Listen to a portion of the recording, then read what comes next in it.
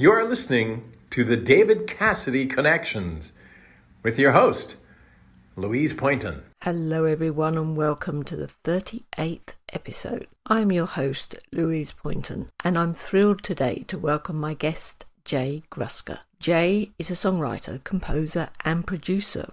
He has been responsible for some of the best-loved themes for film and television, including Charmed and Supernatural. He received an Emmy nomination for his soundtrack to the television series Lois and Clark, The New Adventures of Superman.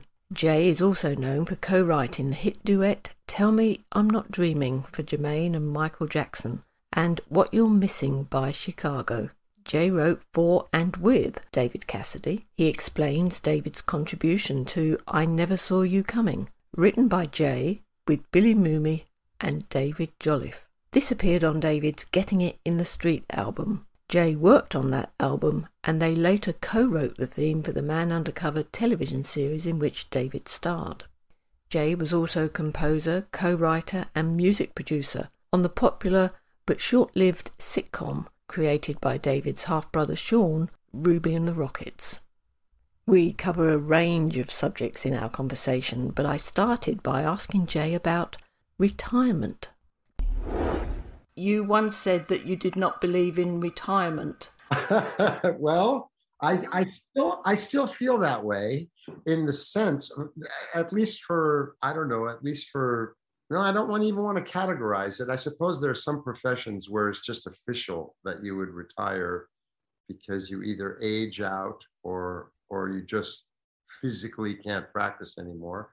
I think as a songwriter and as a composer, and as a sort of a music creator for my whole life, it doesn't compute that I would just stop doing that.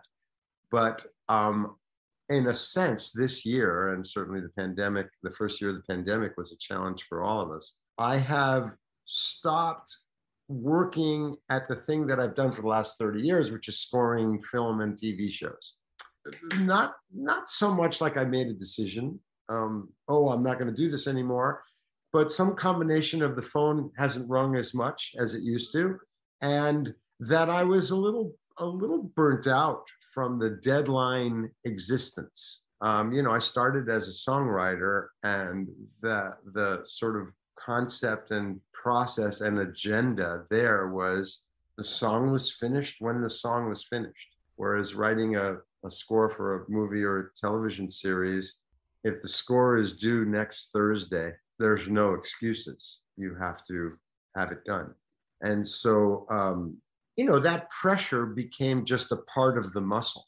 It didn't even feel, after however many years, like pressure as much as this is what needs to get done. And I would say the only drawback to that, because that's also kind of exciting, is that it forces you into merging inspiration and craft. Those two aren't always necessarily, part of each other. So that was an interesting experience. But I do, a long-winded way of saying, I do not miss the deadline pressure, even though it wasn't that pressurized. So, and an even more long-winded way of saying, so I still believe that certainly as a creative person, and I think everybody has to bring some form of creativity to their work.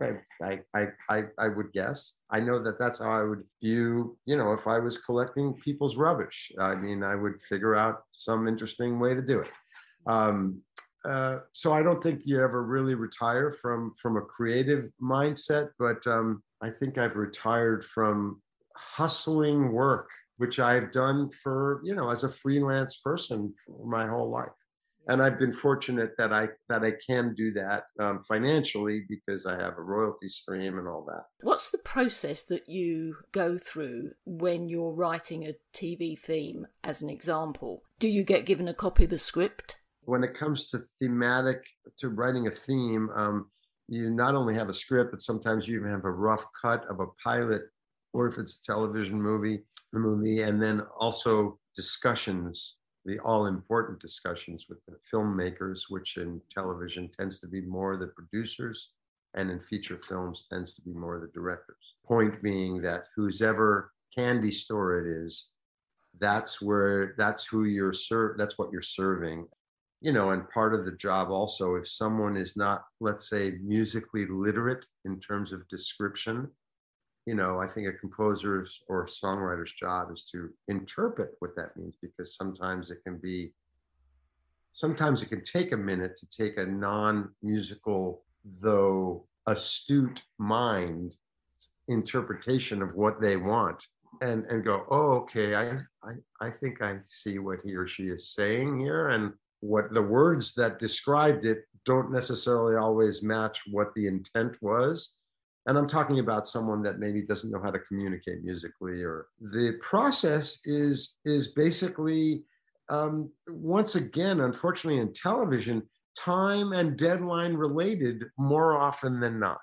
So, like, for instance, one of the themes I wrote, which was a TV series back in the 90s called Lois and Clark, The New Adventures of Superman. A very fun project to do, just because I had never worked in that area. First of all, to be in that pantheon, the Superman, world was an honor and super fun. But I was given a week to write that theme, and that's not unusual. That's not unusual, by the way.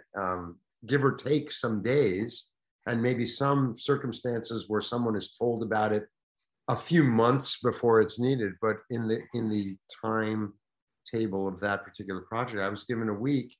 And I guess the amusing, though terrifying at the time, footnote is that one of my favorite movies was the first Superman film that John Williams scored, as geniusly as he's done everything. If that isn't a hint to who I idolize, yes, then I'll elaborate further later. And I was in the shadow of that for the first 2 or 3 days. I couldn't write a note, because I just kept thinking about that score and the 2 or 3 main themes from that score and the love theme from that score. And I was just frozen. I couldn't, I just thought, that self-judgment before you even write a note or a word or anything. I did read a review where someone wrote that John Williams, and we'll just let people know that he is your ex-father-in-law, mm-hmm.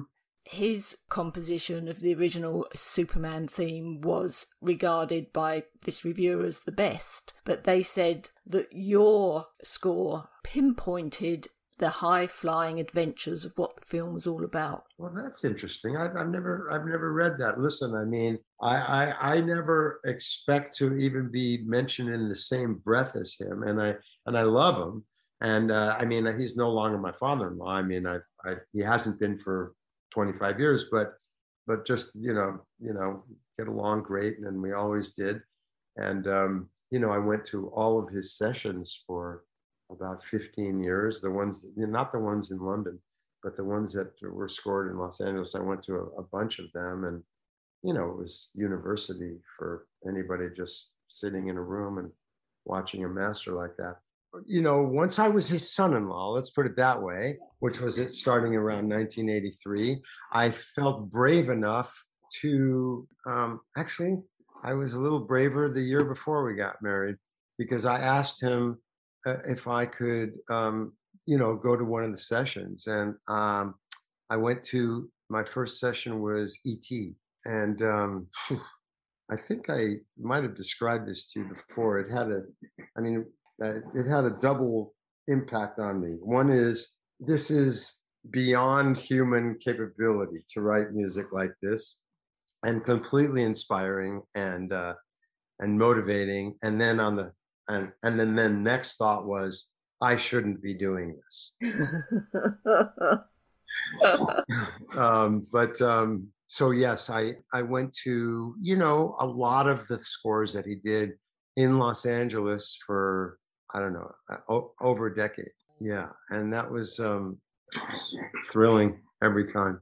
So after about 3 days, I just finally went, all right, if I'm going to fail gloriously, it's like anything, an empty page, it as a writer, And an empty page is so daunting. And then the first word on there suddenly becomes the view in. And then I got very lucky because I wrote 2 themes on that 3rd or 4th day. And one of them didn't pass my own muster, so I never even submitted it. And I just submitted the other one. And other than a few notes, I just got very lucky and it got accepted. And then, I had an Emmy nomination for it. And it was a lovely experience, but it was born of it's due in a week. So I think there's a little part of me that, although I guess, grouse about it and resent why do I have to do it that quickly? I guess I kind of like the part of that process that it forces me into, because even though it sounds like I overthought it for those first 3 days, once I got going, it was just developing it and not too much self-judgment. And so that's I guess the upside of having that time pressure, is that you just don't have the luxury of loving every note you write. So that's a bad thing, but also it's a good thing, because sometimes that self-judgment is what gets in the way of finishing something. As a journalist, if you're under pressure to suddenly turn round a breaking story within 10 minutes, and normally you'd sit there and you'd think about it and you'd ponder it. Right. You've got to do it. Of course. You've got your subs, your sub-editors crying out for the copy. You just do it. And it's amazing how sometimes that can turn out, for a journalist or for a songwriter such as yourself, some of your best work. That's exactly, I mean, you've just summed it up. That's really, you're surprised that it happened. I'm surprised every time I finish anything anyway. So I think that answers the question of what the process is. And, that it entails a certain sensitivity to either what the script says. I prefer seeing images than reading a script, because the script puts you in a space where you're making your own movie. Whereas if I'm seeing what the director and the lighting and the pace of the actors and the facial features of an expression and the rhythm of a scene and things like that, that tells me much more what I'm serving than if I read a script, as illuminating as that can be, and certainly necessary for storyline and intent and all that. But for me, images, when they're possible, is certainly in film scoring, maybe not as much for a television theme, Had there been any particular unknowingly influence from classical composers that led you into film composition? Oh, I think, yes, certainly that, but not necessarily in those formative years. I think, even though my mother listened to just about everything, she was sort of the source of musical variety, let's say, in terms of what we heard in the house. I would say, though, her tastes in classical ranged toward the more pop classical, the Tchaikovskys and the more lyrical and melodic, not necessarily things that I would grow to like more later that are a little deeper, whether it was a Debussy or Rachmaninoff or things that just appealed to me as I sort of became more interested in my teen and college years in listening to a wider range of things and harmonic complexities that she wasn't necessarily drawn to. So it might have planted a seed, but I think it just got developed more and more later. And then, of course, film music itself was what became interesting to me. It's all music to me. It really is. I mean, even the simplest little song on a guitar can move me the same way as 120 people playing a brilliant composition in a room, arguably more details going on for the listener. I would say that the tilt into film music happened more as a young adult and young man in my 20s, with a tiny seed planted early on, but the seed had more to do with listen to everything. And obviously, so, not everything is going to move you or appeal to you even.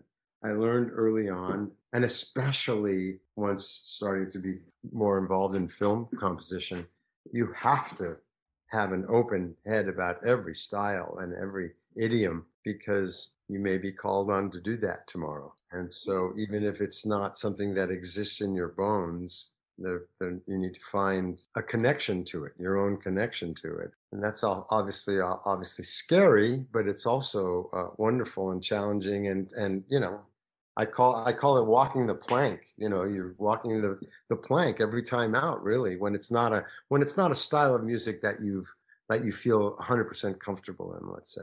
Did you find it easy to adapt to different film scores? It's a good question. I don't think I ever found it easy, but after however much period of frozen in fear, whether that was a few hours or a few days, as I described to you earlier, I was immobilized for 3 days when I had to write that theme for Superman in the early 90s. And that was just really, but that was just the inner critic saying, oh, well, look at where the bar is here. So you'll never even come close to that. And, if one listens to that voice, one never will do anything, right? And yet that voice is there for all of us, any of us that start with the blank page. Which music has moved you the most? Oh, gosh. Well, Something that you've written or something composed by somebody else? oh, it's almost always composed by someone else. I mean, I don't think, I mean, I might secretly have a thing or two that I still love hearing of my own and that I'm proud of, but I would never admit that. I mean, mostly really, I'm just, intrigued and impressed and emotionally blown away by so many other things. And in the popular context, it of course started for me with the Beatles. Still does. Those 7 or 8 years of the output of that group of people was still, to me, untouched on so many levels. And then of course there's the whole classical idiom is always mind-blowing. But then, in terms of film composition, we go back to John. I was John Williams, and I was for 3 or 4 years before I even met him or anyone in his family. I was astounded by that work. And that was, oddly, even in the beginning, that was Jaws and Close Encounters and the first Superman. He'd done many other things, but those 3 things were just captivating to me in terms of the depth of writing, how to be at once melodic and lyrical, but also completely glued and serving the images and heightening the images. As I told you once before, if you want to make this whole podcast about my fandom of John Williams, it could easily go there. But I know we're here to talk about David, and that's fine too. Jackson Browne once said, "Good songs stay written." Do you agree with that? I've never heard that quote. That's a very interesting expression.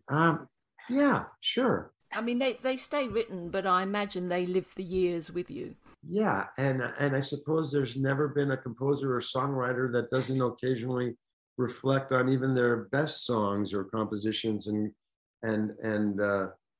think,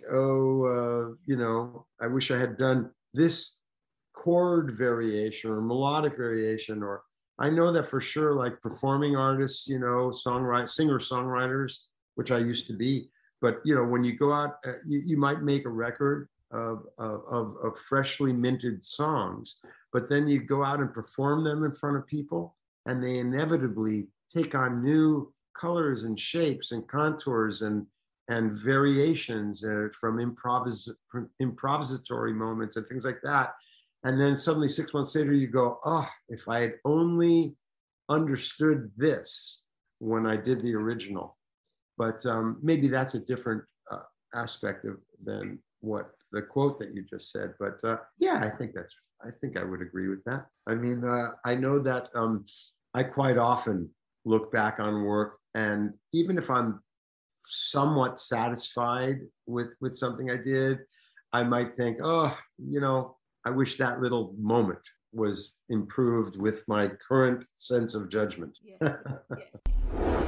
I think that I met David through mutual friends. I had done a little solo album in around 1974, and it's quite possible that I met David either, I don't think I had even met Shaun yet, but David Jolliffe, who you and I have discussed, I was friendly with, and either David introduced me or Jerry Beckley, who was the lead songwriter and one of the singers in the band America, might have introduced me. And not too long after that, I think within a couple of years, Jerry and David were co-producing David's record, which, I happily, we went up to a ranch called Caribou Ranch in Colorado, the whole band and those guys. And it's amazing we got any work done because it was just so beautiful up there, and horses, and but that's what I can't even tell you exactly, but I think it was either David Jolliffe and the whole circle of people, because I was yet to meet Shaun. I hadn't met him for another few years because he was all of 15 around then.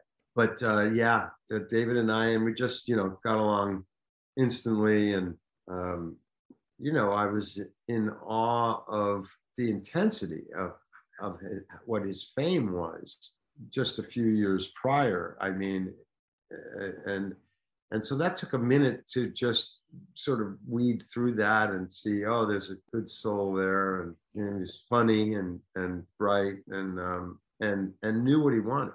When you were invited to work with him on the Getting It in the Street album, what did it mean to him?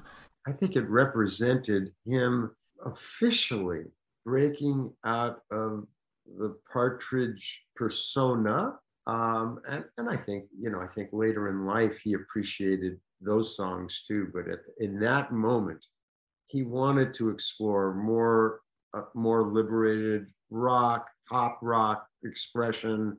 I don't want to confine it with badly perceived words on my part, but I think it represented, here's what I want to do.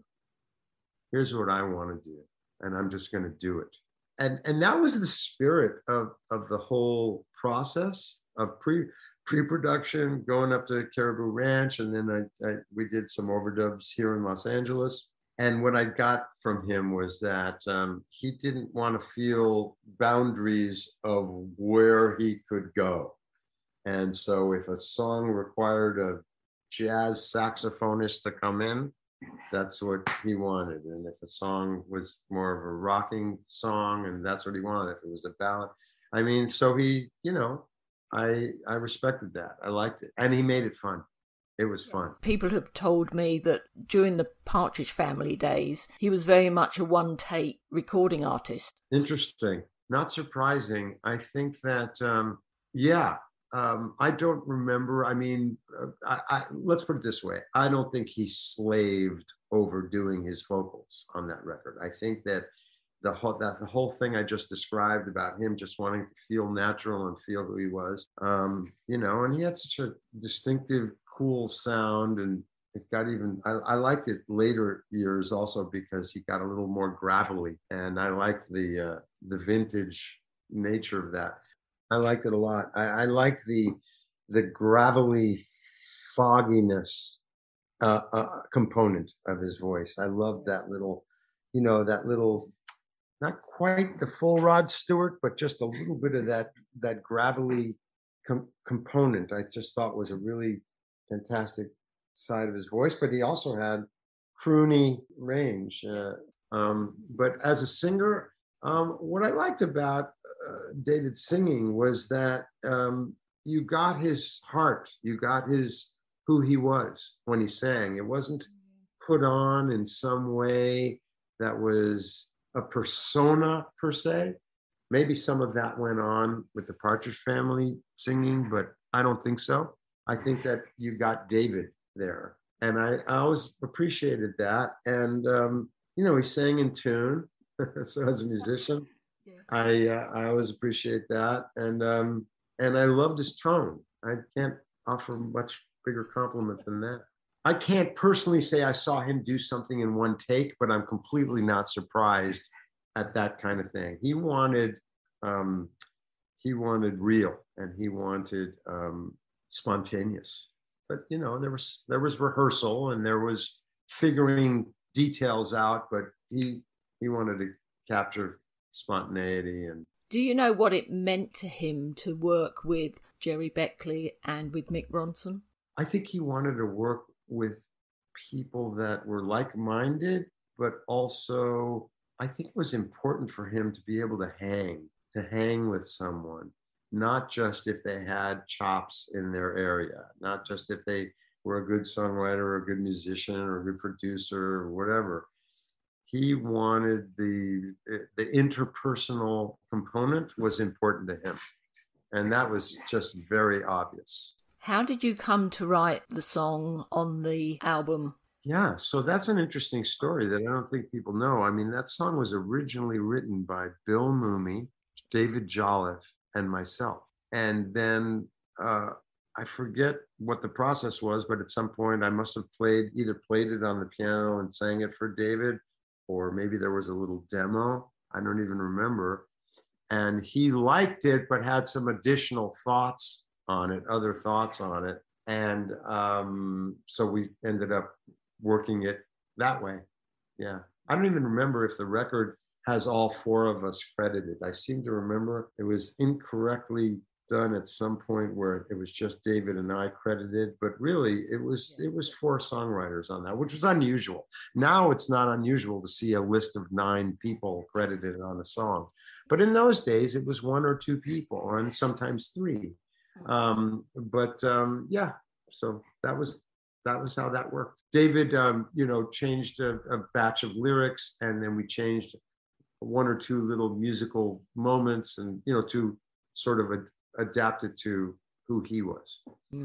Were there other songs which you wrote which you thought this would be a good song for him? Frankly, no. I might have played him something else, but that was the one that he gravitated to, and he had most of the material ready for the record, so there wasn't a lot of room. And I think he invited me in there as a songwriter, as a form of camaraderie and welcome, and let's dive right in this way. And that's my sort of cell memory of it. I don't have an actual moment of recollection, but I just remember that was what it felt like, was that, this is how we're going to get to know each other better. Let's go in and parse out and make this song feel like it's right for me. And so that process always, is very revealing. It either shows that 2 people should be much farther apart than they are, or can get closer. I think there were a few things we did that didn't make the record, if I recall, but that's like we discussed. I was there. I was there, but I can't prove it. Where do you rate him as a record producer? I don't think he fancied himself a record producer, even though his general knowledge base and knowing what he wanted and knowing when he thought something was good, that's the primary criteria for being a record producer. But I don't think he fancied himself as one. I can't rate him there because that's not a place he lived. Were you disappointed, and did you know if he was frustrated at the lack of promotion that the album received? I mean, I was pretty young at the time also, so I was just maybe a couple of years in the business at that point, in proper music business. I wasn't acutely aware, but I just know that it really represented who he wanted to be as this transition into just David Cassidy proper as a recording artist. And, I think everybody was a little disappointed that it didn't make a little more noise. I mean, Jerry Beckley was so hot at the time, and one hit after another from America, and David was coming off of that kind of notoriety, and all the musicians involved were all into it and dedicated, and so it's always disappointing, but it's also part of reality.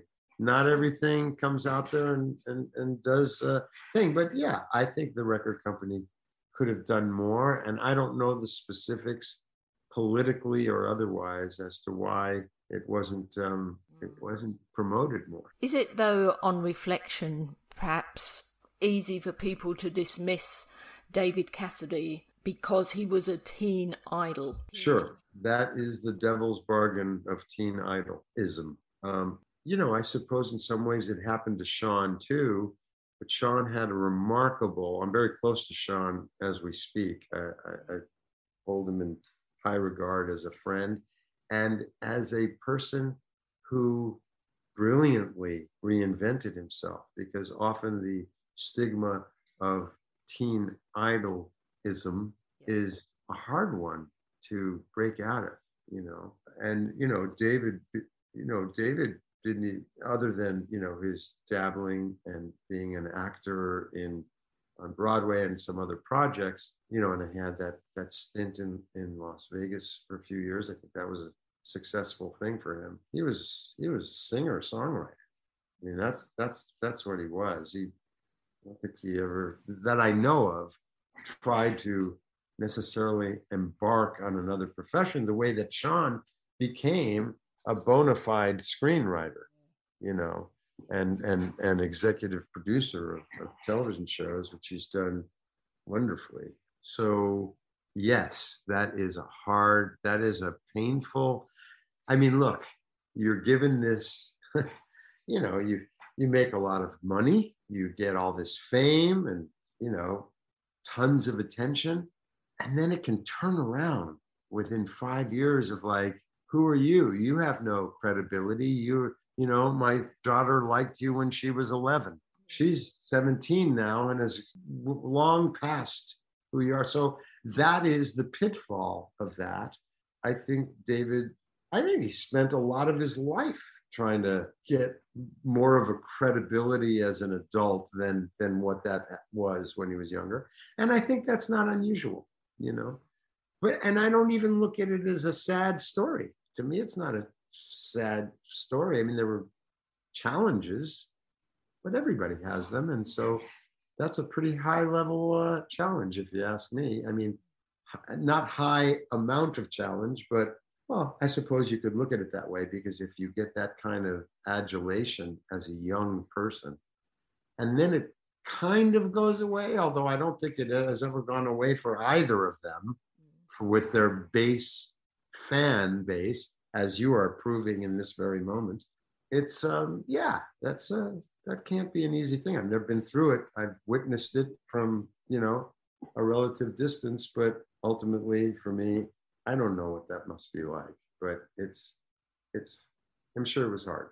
How did you come to write for the likes of Michael and Jermaine Jackson, Bette Midler, Chicago? I had a publishing deal with Screen Gems, which is now owned by Sony, as so many things are, for a decade. I was a staff songwriter. And what that meant, I mean, that kind of thing still sort of exists, but not quite the same way as it used to, which is, sort of, if you were a staff songwriter, you might get a call from the publisher saying, well, so-and-so is starting their third record and they have most of the material, but they need 2 cuts and they need a ballad, or they really need an up-tempo, some kind of vague description.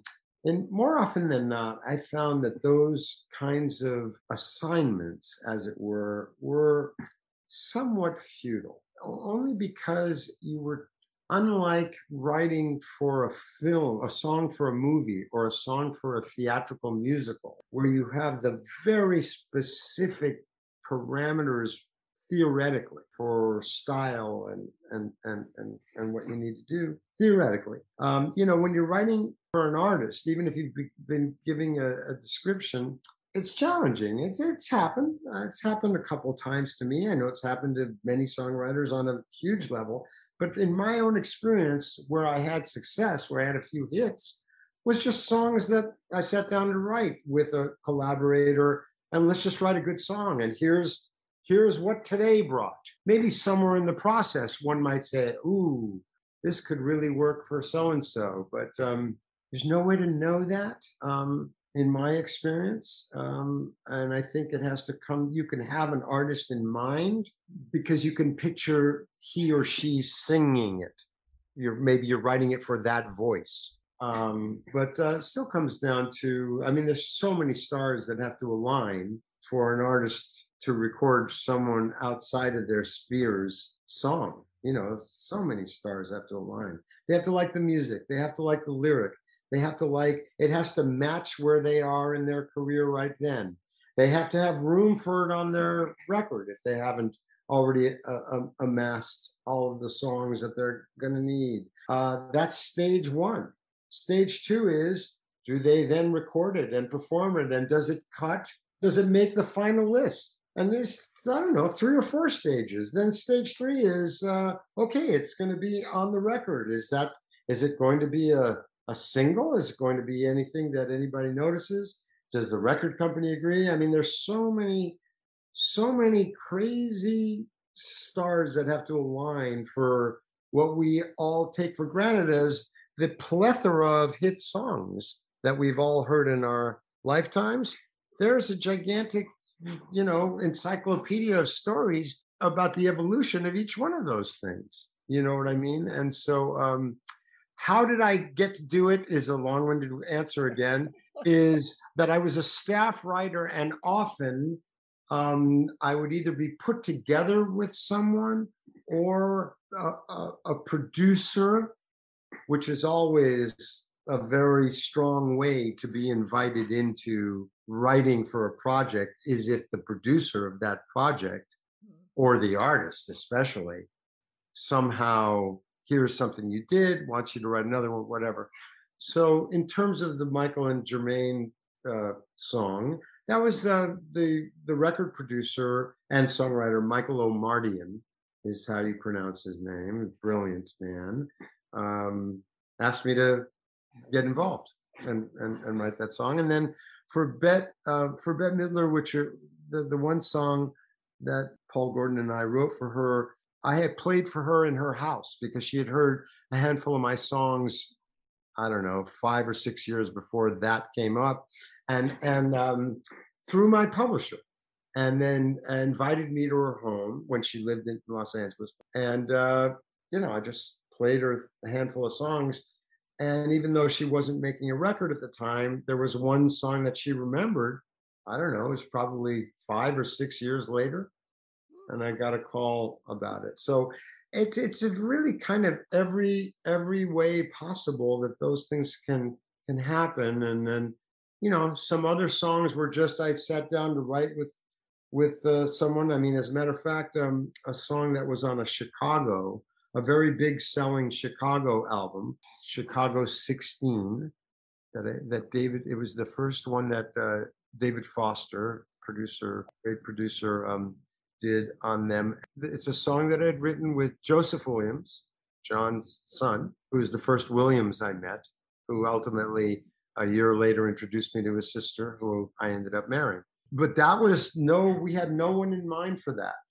That was just, hey, let's get together and write a song. And then a year and a half later, it sold 2.5 million records. You know what I mean? So in the days when people used to sell records like that, other than Adele, who is still doing that kind of stuff. And I was of moderate success. There were songwriters that were, look at Diane Warren, just incredible amount of output, and just her whole life was just, pushing the songs and getting him recorded with the right artist, and then, all those stars aligning multiple times. But that's basically how it was for me, which is that I had a publishing deal, and they're the ones that sort of scanned the horizon and said, oh, here are some of the projects that are brewing. I'm not sure how much that exists anymore. I think it does a little bit, not as much as maybe it did in the 70s and 80s. Can you remember the first song that turned out far better than you thought it would have done? I would say the Chicago record and the Michael Jackson recording turned out fantastic. I had a very big hit in the mid to late 80s called Friends and Lovers. And I don't know if I don't think it made it over to, England, but it was a very, very big hit in the United States. But it had an anomalous situation, which is two artists had a number 2 record in the US pop and number 1 adult contemporary. It was another kind of chart, more of an easy listening kind of chart. That record was number 2 pop and number 1 AC. But at the same time, there was a country hit version of it with Eddie Rabbitt and Juice Newton, and that was number 1 country. So that was a complete fluke, and I loved their version. Wasn't that big a fan of the other one, to be honest, but you can't complain too much when you have a song that's a hit, but maybe you don't love the way it turned out. You learn to like it a lot more. But the country one was really impressive to me, the arrangement and the musicality of it. So yeah, I think, those handful of things that I guess turned out not necessarily better, but as good as I would have hoped, because often things can be disappointing. Because you also wrote a couple of songs for Three Dog Night. Those couple of songs claim to fame are, they might be the only 2 songs in their repertoire that weren't hits. That was the very beginning of sort of me getting some songs on other people's records, and because they were a band that didn't do any of their own songwriting. Phenomenal sort of vocal group, and arguably the biggest band in the world for 3 or 4 years in the early 70s. A couple of my songs were heard, and they were recorded, and they turned out okay, but it's not their fault. The songs weren't that good. They were just okay. For me, it was like, okay, here's the beginning of seeing what it's like. And because at that point I had really just written songs for myself, trying to be my own recording artist. Did you ever have dreams and aspirations of actually having a career as a singer? Sure. For the first decade of my working life as a songwriter and a musician, that's what I wanted to do. I did a couple of solo albums as an artist, and I did one sort of progressive rock album with a band I was in called Maxis. The first solo album was around the mid 70s.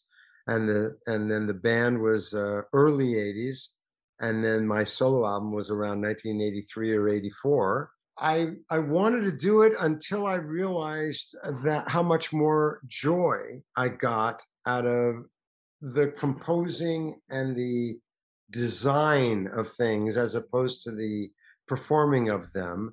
I liked performing a little bit, but it wasn't where I really lived. And so it took me a while to go, hey, let's make a happy life and do things that make me happy instead of, it's not that singing made me sad. It's just that I was so hard on myself that it became not enjoyable. I was just too hard on myself.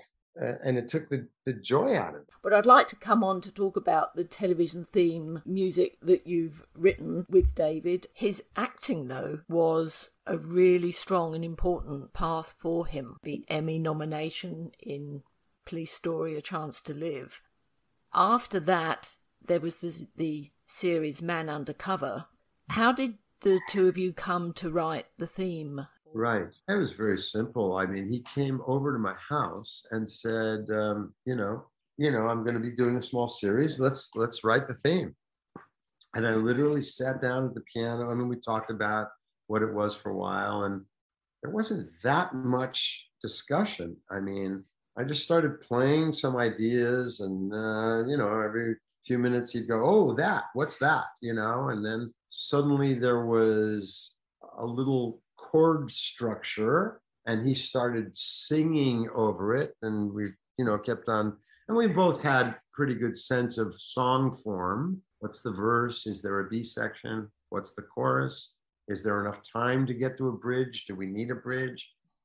Should we do it as a full song? Because we know as a main title theme, it's only going to be probably a minute, maybe in those days, a minute and a half. I don't even remember the length of it, but I mean, I know now, now main title themes are 7 seconds or 30 at the most. Lois and Clark was 60 seconds, but I think we treated it as a full song and then knew we would have to edit it down to its essence for it to be the theme. But man, it was fun. It was really fun to do. And it was written fairly quickly. I think we wrote the lion's share of that. Musically, it was finished in that session. And I think there were a few lyrics, though we collaborated on the lyric, David did the heavy lifting on it. It was fast. It was a fast process. I forget the producer, he had hired a producer, Ken Mansfield. Ken Mansfield, exactly. Yeah. So Ken asked me to do sort of the rhythm track arrangement. He hired an orchestrator to do strings and some of the trombone work and stuff like that. But it was great fun. I still remember, because it was a really good band playing on that. And I was quite nervous because I played keyboards on it. I was quite nervous just because it was really just cream of the crop, LA session musicians.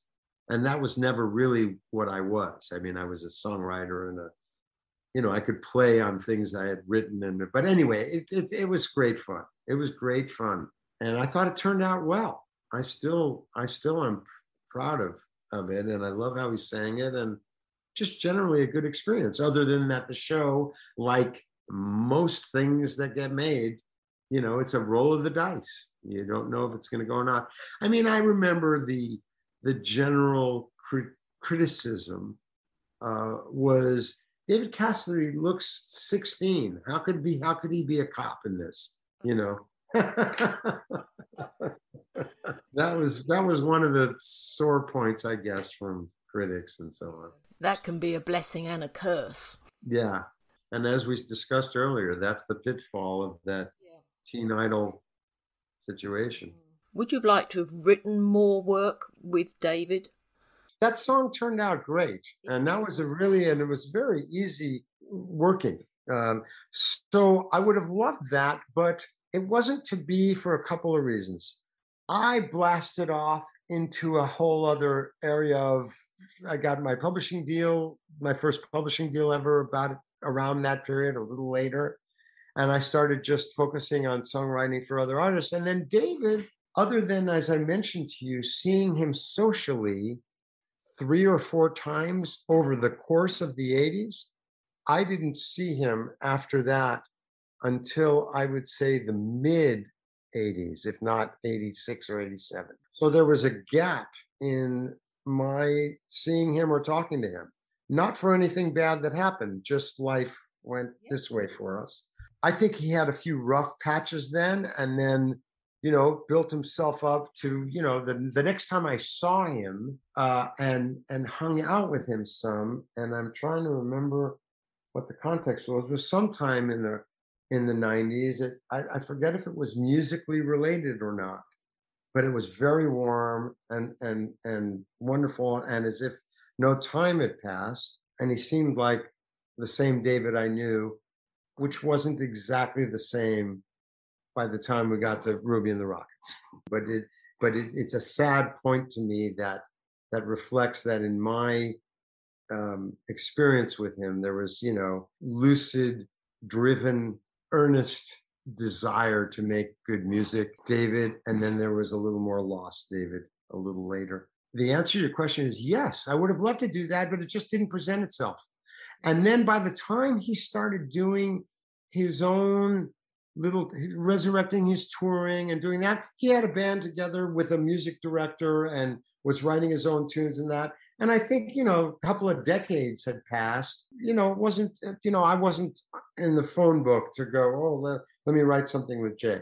As great as our experiences were on those couple projects we did prior, it had been a long time. And like I say, no bad blood at all, nothing but good feelings. But just, we went into two separate universes. And what led to you working on Ruby and the Rockits? I met Shaun probably through David. I think Shaun had heard my little solo album and I guess liked that I was a recording artist and just through our mutual friends. And I think both Bill Mumy and David Jolliffe were at the heart of that little circle where I met some, and so I just remember that I think it was around 78 at the latest. I got a call from Shaun saying, he was doing this TV series called The Hardy Boys, and could I put a little band together for the on-screen, we weren't actually going to play. And so I put together, a band of some pretty good musicians who all of us ended up going on a couple of his tours when he blew up as an artist, but that's how I met him. And then he recorded a song that I wrote on, I think it was his Born Late record, a record called Born Late. And then he asked me to write something with him, which I did for either that record or the next record. I don't remember. But we just became friends. Now, I didn't see him a lot. By the late 80s and 90s, we were just, in slightly different worlds. So I didn't see him a lot. And then we reconnected at some point in the mid to late 90s and then have been really close ever since. And aside from sort of the mutual love as people and creatives, I just hold him in high regard as a family man. His family is incredibly important to him, but he's a wonderful father. And that, I got that from David too, but that was all, that's really important to me. I have 3 kids, grown kids, and that tells me a lot about someone beyond what their talents or abilities are. And I'm personally drawn to that. I don't remember the exact moment that we met, but I was there early in his career. I did one summer tour with Shaun, and I remember thinking, oh, this is what the Beatles experience, because I'm a huge Beatle fan. I don't know who isn't, but we did, a summer tour of, 20,000 screaming teenage girl venues, and we didn't hear ourselves. So it was an interesting experience. I look back at the concerts where I saw David when I was 13, 14. Yeah. The fact he didn't play so many Partridge Family songs. That's interesting. More Eric Clapton, Crosby, Stills and Nash, Chicago. Isn't that so interesting? I think that really lets you know where his heart was. And he said, okay, that was a character I played, but here's a chance for you to see me. So that's interesting. I didn't know that. Fans loved Ruby and the Rockits, and I think it showcased David's his comedic timing. Patrick and David and Shaun, they're all hysterical. I mean, rest in peace, David, but they're all funny. So they're all hysterical, and it's born of being smart. Not to say that there weren't many enough lowbrow comedic moments, but no, I mean, usually things were punny and satirical and smart. So the brotherly dynamic of the 3 of them and sort of loving put downs, but familial kinds of put downs. I don't remember it specifically. I just remember the atmosphere of it. The first handful of sessions was mainly when they were doing vocals at my studio, were mainly the engineer, myself, David, and Patrick. And then Shaun came a couple of times. Everybody had the same goal, which was let's get this to be as good as possible. But the road there, because David was the most experienced in the room as being a recording artist. And so he had his way, he knew what he needed to do to get his vocals and how he wanted to be and how far he wanted to be from the mic. And he knew all that about himself. And there were some approach things that Shaun, I'm sort of recollecting loosely because I don't have a specific moment that I can quote, Louise. I mean, no, that's Ice Age ago. I just remember being excited that everybody was in a room together and collaborating. And I always loved the joke of it and the sort of poking fun at themselves. And I took a wonderful picture on the set because I went to the set several times, and it was Shirley, Shaun, David, and Patrick sitting on a couch on the set in the living room of the set. And it was just, I just thought, how often does this happen? How often is there a first family of show business where you see this going on? And I was just there and I went, oh, I just have to, so I it's a wonderful picture that I love. But that show, it was silly, but the whole idea was to sort of poke fun at themselves and the pop, especially the 80s pop thing, so it's one of those shows that the powers that be said, that's that, and that was that. And so that's what would have been nice, I think, about it, having been given a little chance to do it a little longer. But everybody's a soldier out there and knows that knows how it goes. Yeah, what was the brief that you were given to write the music? Well, I was given a very specific directive. There were 2 songwriters on the project, and then I was doing whatever little bits of underscoring and connective tissue. But my very specific songwriting job was writing the tongue-in-cheek 80s songs, whereas, forget the woman's name, who was the other songwriter.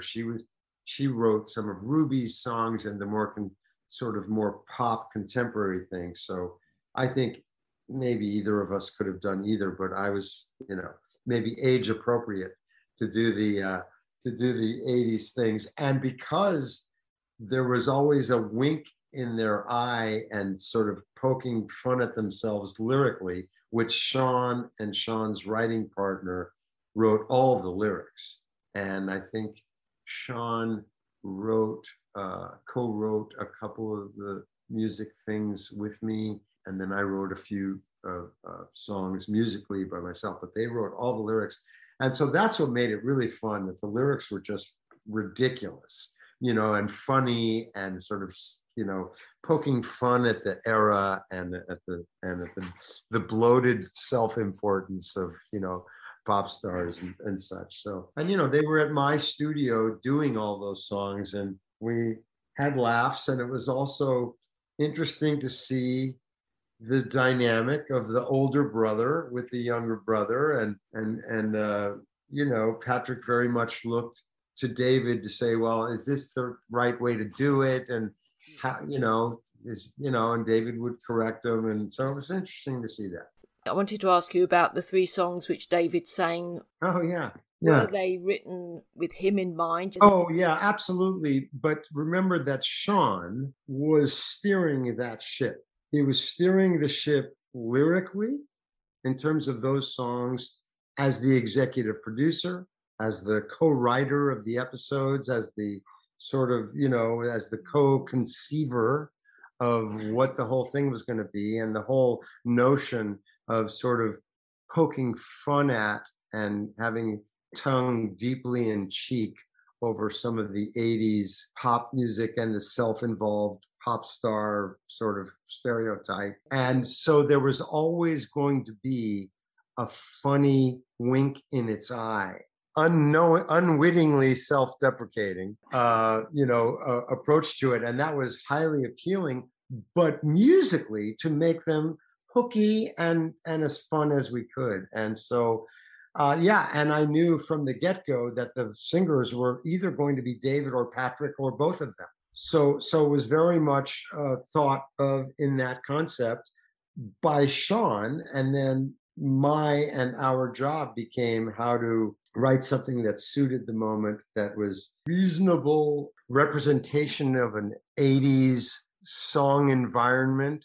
And then, of course, all the lyrics that he and his partner wrote were just always, they were just hysterical and goofy. And, so there was always that little tongue in the cheek that made it fun. And everybody was happy we didn't not take the recording sessions seriously. We did the best we could on that, right? That was, earnestly sung, and nothing was like, oh, let's make fun of the process. No, we did it as well as we could, but there was the definite design that it needed to also have a wink in its eye.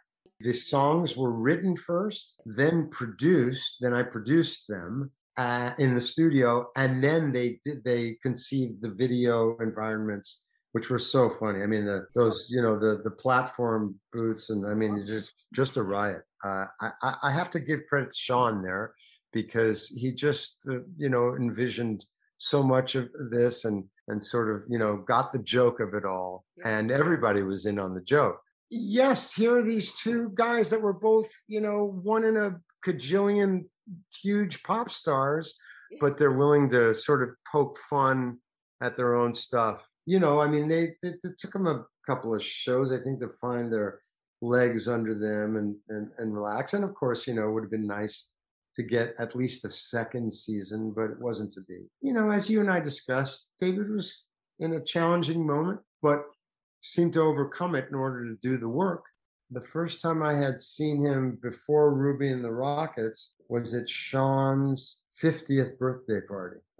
And it was great to see him. As a matter of fact, I think that him and David Jolliffe and Patrick and me and Bill Mumy, who was a friend of everybody's for a long time, but everybody that I've just mentioned. We came in my studio and we did some little arrangement of either "Do Run Run" or something to sing to him to Shaun for his birthday. So it was, and David was great. Yeah. What was it like to reconnect with David? Well, it was lovely from the standpoint of it was as if no time had gone by, but he was just a little distracted and not the level of focus that I recalled from years earlier. Still kind of natural at doing his craft and his art, and singing and doing all that. But that was my experience of it.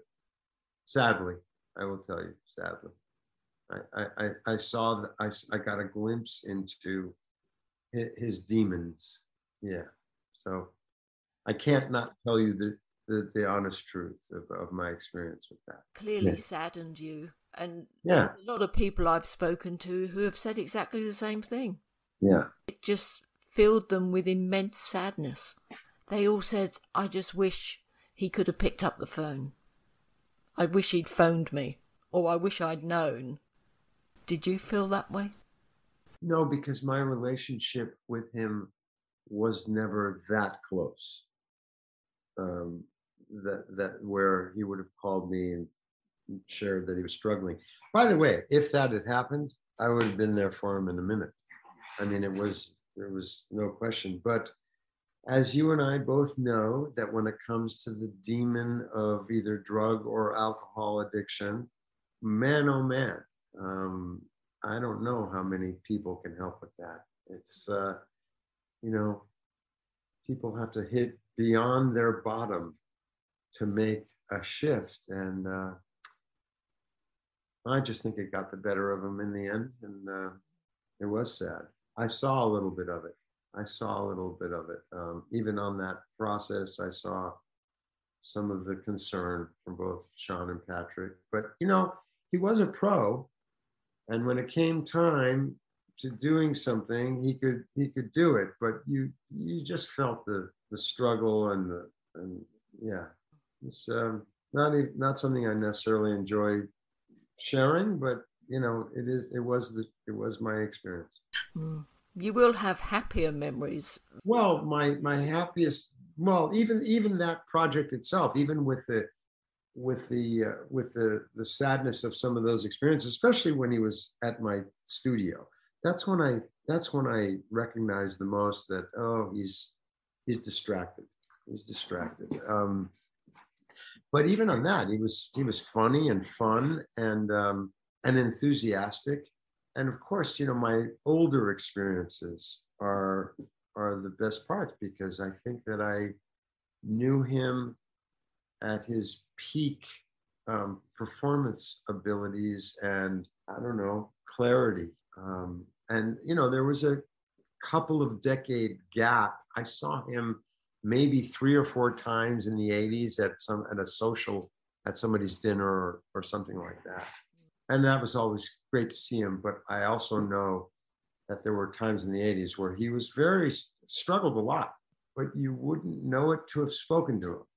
He put on a brave face and he always figured out. That whole family is remarkable in that sense. Low points like any life, like anybody.